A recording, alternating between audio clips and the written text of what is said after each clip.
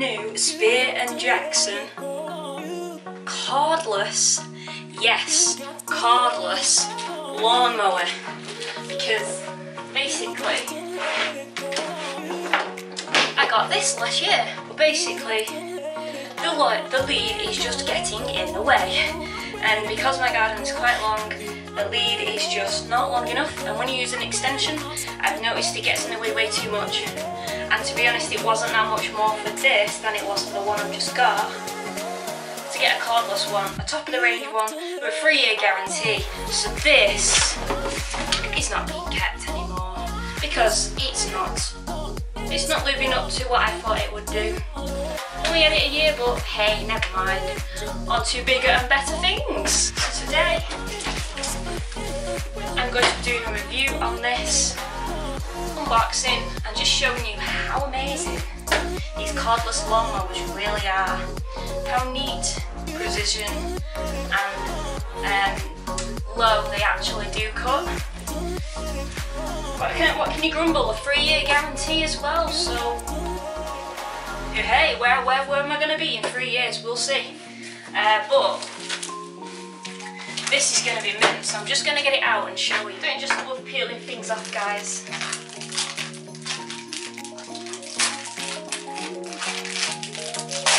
Boom, nice and shiny and new. Okay, so it's fairly simple. It's a lot more simpler than that, I can tell you, than that. Cordless is the name of the lawnmower I got last year. So basically, this is your 24V lithium charger. This is your charging station. So it only takes 1 hour, guys, 1 whole hour to charge. You get 35 minutes, yes, 35 minutes of lawnmowering time out of it, which is a bonus, and I went for it for 3 years guarantee. So that's going to be mint. Now this is where it goes. You just literally slot it in, and it would already have a charge in. So you just go till it clicks, and away you go. You are actually ready to go right now. That is how simple it is. Obviously we need to attach the handles, which I'll do now. And as easy as that, you just... Easy as that, she says. There's a little red button hit underneath it, just here. Push that. And pull it out. It's like a clicking in device. Click, pull out. And there's the lawnmower if you need this one. And you even get, obviously, your instruction manual there. So guys, there's something that I just want to show you. Right, so I'm zoomed in on this bit because this is a handy little tip I've just learned. So you open it, you've got your charger in, you want to know what kind of charge is left on it. You see that little arrow with a hand on, push it, and it should light up, go to green, orange or red. As you can see, it's not staying on, that means there's no charge in it. So while I'm getting this all set up for you, I'm just going to give it a quick charge. And this is easy as 1, 2, 3. Again, it's the release with the red button.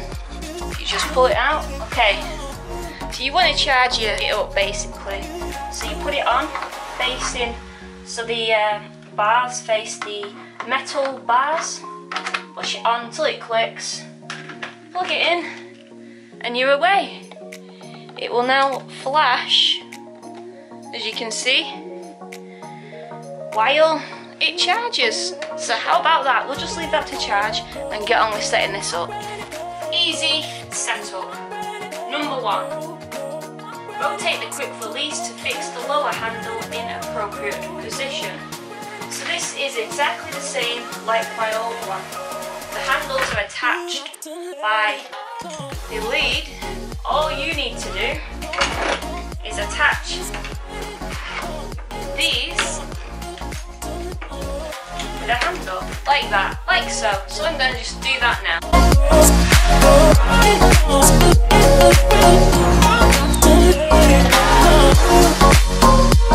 They're not going anywhere. Number 2, fit the upper handle and lower handle together with a quick release lock. These are the quick release locks that you get in a packet. So what they want you to do is unscrew the metal, it's not a screw, yeah, metal screw from the red plastic, like so. Then get your bar first, put it through the bottom hole, tighten it up basically with your locking screw. Got to let it go. Don't want to tighten it too much because remember we got to pull it up. Oh, like that. So then we're just going to do the other one. Got to let it go. Like so. Then we just are going to screw this on. Like that, guys. Screw it on like that. Like this.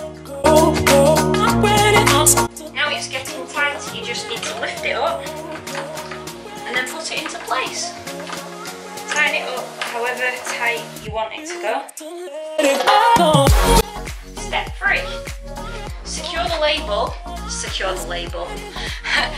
wire with these wire clips. So I'm going to put one here around the, oh, very nice, very nice, very nice. Like so. Switch that round. There.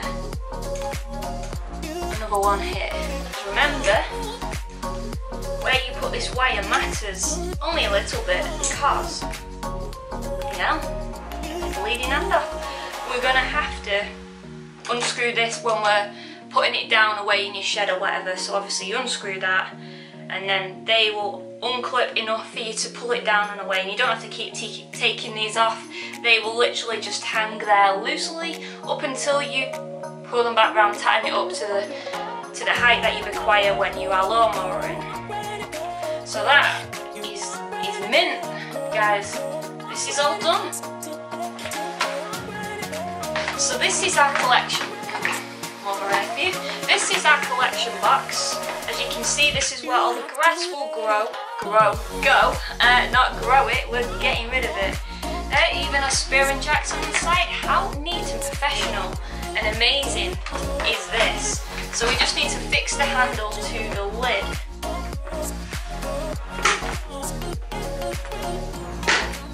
There we go. One secure handle on your grass box.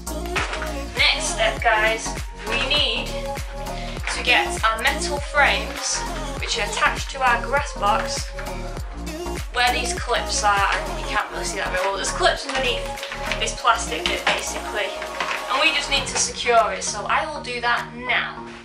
So here we go. Let's get this soldered. So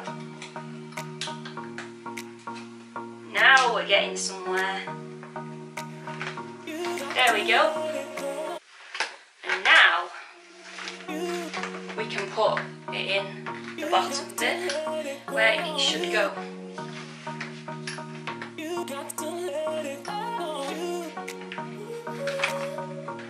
Like so. Second side. That's basically like a plastic cover that just goes round the bar to keep it straight. Now we can get the bottom on. And it just clicks in like so. Looks like a bleeding cat or dog. A cat box, doesn't it? That is our grass box done. So here we go, guys. It is on. There.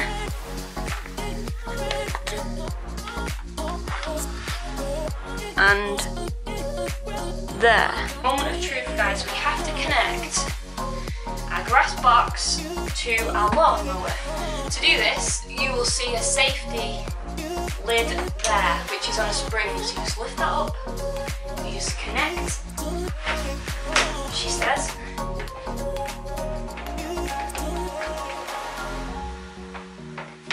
like so. And that was not difficult at all. Believe it or not, that took longer than I anticipated. So I hope you can see because of the sun, but this is the state of my grass at the moment. It's not really that bad. It's a bit longer down here. I left it purposely because obviously I wanted to do this today for you.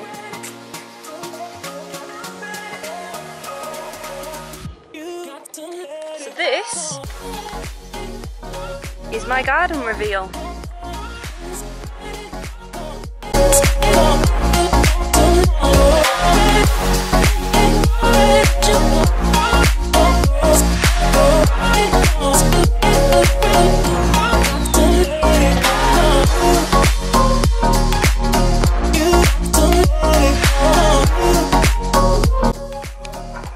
Let's see how much grass is actually collected.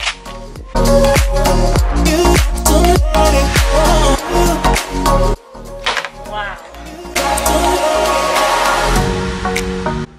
That is how much grass is collected. Lots and lots and lots. This, guys, is the final finish of how close this lawnmower did. It's the closest it's ever been. You got to let it go. You got to let it go. You got to. So this is the garden reveal. Pretty perfect, beautiful, freshly cut grass. So like I said, guys, you can unclip the release bars to push it down, but because there's not much in my shed, I'm literally just going to put it in. So it's up to you if you want to put the handlebars down every time you put it back in your shed.